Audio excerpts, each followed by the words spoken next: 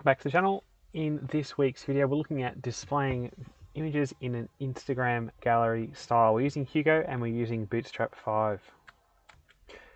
This style of displaying images in a grid with a margin between them, all evenly laid out as squares, has been made popular by Instagram as well as some other online social media platforms. Let's have a look at how we can do that in Hugo with Bootstrap 5. So for this video, you'll need to have the latest Hugo and Visual Code Studio Code set up. And I've got a video on installing that software. I've got a link that I've placed above that you can use if you need help with that. And after completing this video, you'll be able to use .resources.bytype to access all the images in a page bundle. And we'll be able to display images in a grid layout with Bootstrap. To get started with the course, I've left a link in the description below. You'll need some code to get started with this particular tutorial. I've created a really basic Hugo project and I've put a bunch of photos that I've downloaded off unsplash.com. They're royalty-free photos. I've put them into the content folder for you. You'll have to download the code. We've got the green code button there. You can download a zip file or you can clone the repository if you're a more advanced Git user, and then we're ready to get started. Before we start, a quick message from this video's sponsor. As a Skillshare teacher, I've partnered up with them to offer you a free 1-month trial using my link below. I personally produce full-length Hugo courses on Skillshare on a variety of topics, and there are many other great teachers on Skillshare ready to help you level up your skills for your next big project. Click on the link below for the 1-month free trial. You can cancel at any time and you'll be helping out this channel. I've tried to leave this as bare as possible. If you're looking in the content folder, you'll see we've got a gallery and there's a bunch of images I've downloaded off unsplash.com. They're royalty-free images, but we need to create a markdown file for that page. So I'll run Hugo new, we'll place the file in gallery/index.md, and we've got our index.md file. We need to have a look at creating the layout.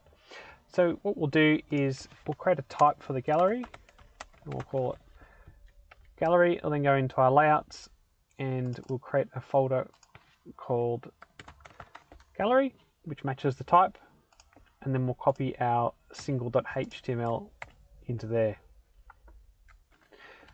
We'll then look at creating a variable called images :equals .resources with a capital R, .bytype with capital B and capital T, and the type will be image. I'll put some dashes either side of that so it doesn't create any more HTML. We'll then grab that and create a new row with .row. We'll paste that in and then we'll do a range. And we'll range over images. We'll put our end tag in before we forget. And we'll create a column with .col6. And then for medium, so we'll do col-md-4. And for XL, we'll make it 3, so we'll do .col-xl-3. And then we'll add padding below of 3 and padding either side of 2. Now to create our image tag, so img, and the source, we'll put in double curly braces, it will be .rel permalink, capital R, capital P,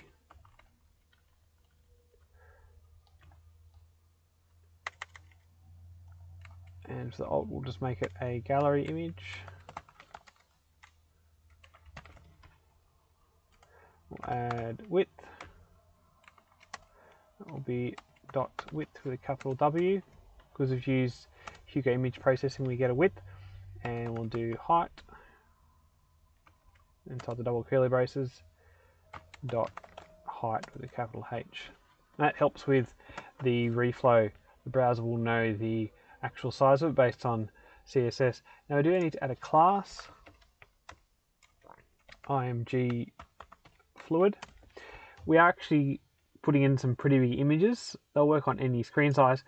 If you want to learn about responsive images, I've got my course on Skillshare and I go through the whole process of all the different options and how to create a partial so you can automate this process. So we'll save that and then we'll run Hugo server and we'll have a look. Then we'll create a menu link for it. So we'll have to, in our markdown file, do menu main, and then we'll do a weight of 20 because our main menu will be, our homepage will be 10. Just go into the config,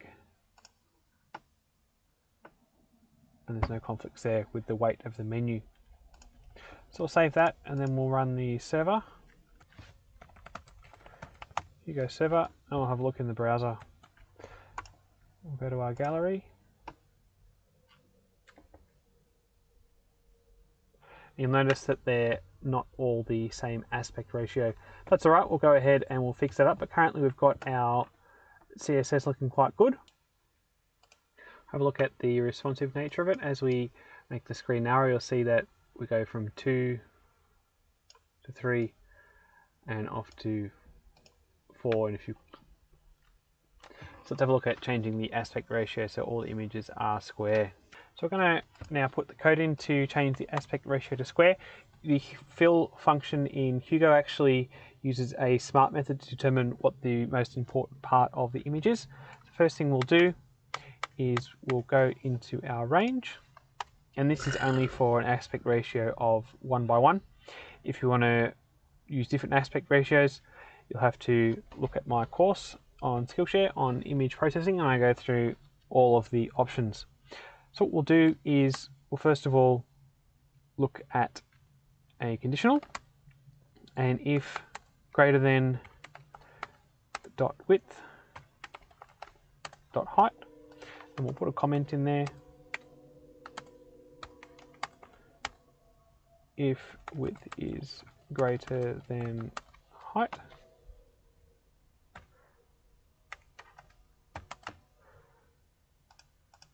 we'll put some dashes in there.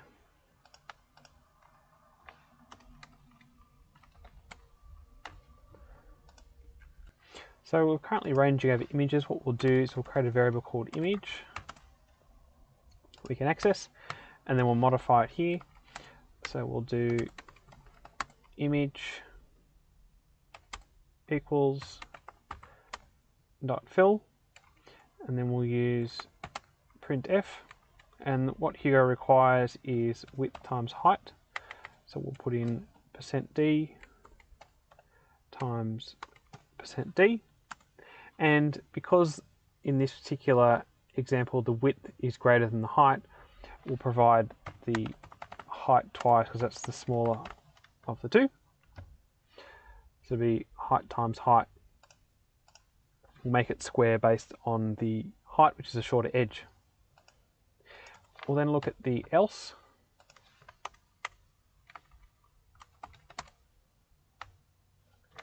And we'll put a comment in. And that's if the height is greater.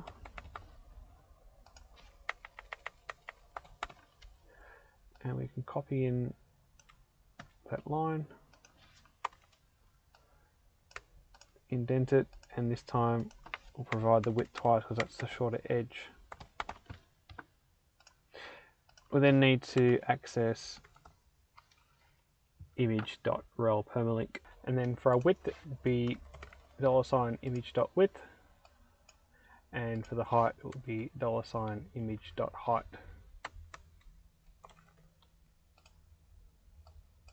I'll then indent everything inside the range just to make it a bit clearer, and then we'll have a look in the browser. So it's looking really good. Now that everything is, it's all the same aspect ratio, we'll have a quick look at the source. And you'll see it's pulling in the width. We've got even width and height. Obviously there's big images that I wouldn't be uploading. I'd be optimizing the size of those images first. And like I said, I've got my course on Hugo image processing and responsive images, and I go through all of these things. Let's have a quick look. As we bring it down, you'll notice that all the content moves further down the page. Then we'll go to 3 and it all shuffles up. You can adjust that. We've got our col 6, and that's for when we're at our smallest. You'll see how we've got half the screen, col 6. And then we go to medium, it becomes 4, which is a third because it's 4 out of 12. So that's the MD breakpoint for XL and above. So that's for medium and large, and then for XL and above, it is 3, which is 1/4. So you can adjust that there in the actual column, and that code, those classes get reproduced every single image. So with Hugo, it's really easy because we're putting it into a range, which is also known as a loop. You've only got to put that code in once. And a quick note, in the .gitignore file, you'll most likely want to ignore resources. That way when you go to commit to Git, you're not committing all of the resources which were just generated. If you look in your resources folder in images, you'll see all of the square versions of the images, and you most likely don't want to commit those to Git unless you're running an online build with a provider such as Netlify. Then it can be advantageous to commit those files because it means they don't have to be built online. But in any other case, I wouldn't commit them to Git because it's just going to increase the size of your repository. So that's it for this week's video. Remember to hit that bell notification button and like and subscribe to the channel. If you've got any questions, please leave them below in the comment section. I'm more than happy to answer any questions you've got. Otherwise, that's it until next week.